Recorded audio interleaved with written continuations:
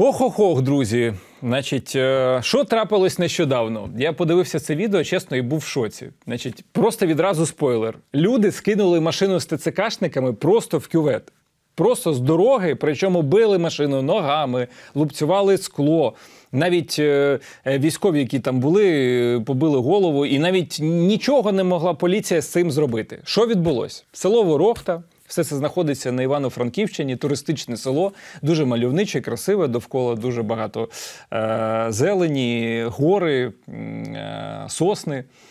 І ТЦКшники, які не влаштовували місцевих. Чому? Тому що вони на блокпосту зупиняли туристів, в тому числі. Але історія не дуже проста і однозначна. Розказую, а ви дивіться, будь ласка, відео, і я вам розкажу, що відбувається.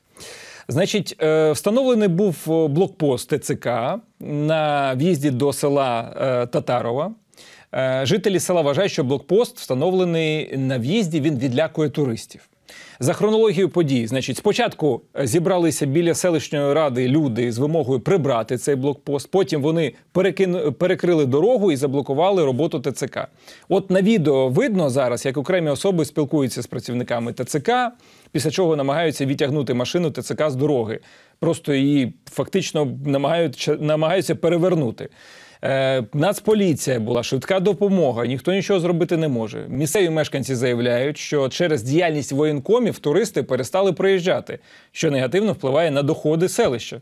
Зрозуміло, хтось здає будинок, хтось здає, можливо, кімнатки, хтось просто водить кудись екскурсії, здає квадроцикли, велосипеди, на конях катає, все.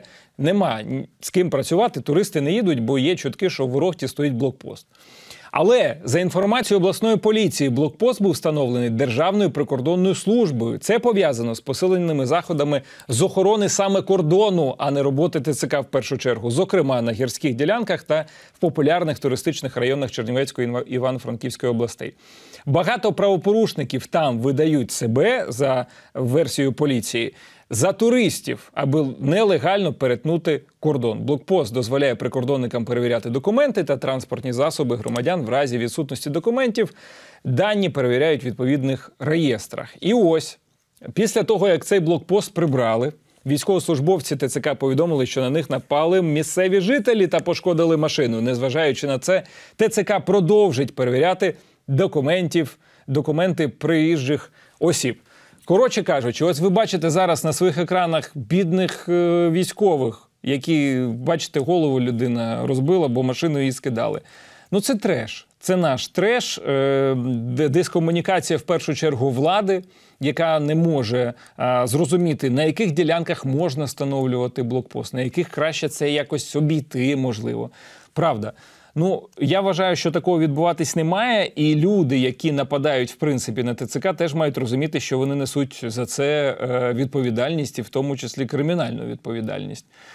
Ну, коротше кажучи, ось таке, знаєте, суто українське відео «Наші дні». Пишіть, що ви думаєте, почувши дві сторони цієї історії. Історія ганебна, але, на жаль, не є якимось винятком з правил. Пишіть в коментарях, друзі. Ну і всім нам бажаю, аби таких історій не було, або було хоча б трошки менше.